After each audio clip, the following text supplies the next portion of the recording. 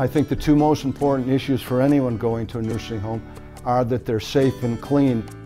It is completely clean and safe, and also, you know, I was very pleasantly surprised with the great food and a lot of activities when you interact, and also activities to keep you mentally challenged, which I want. So I have been extremely impressed and give the nursing home definitely an A+.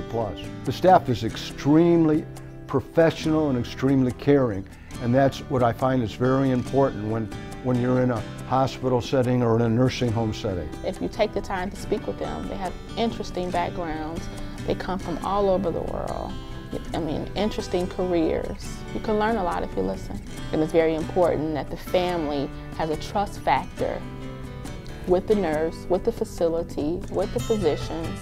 Everybody is on the same playing field because we're here for the resident.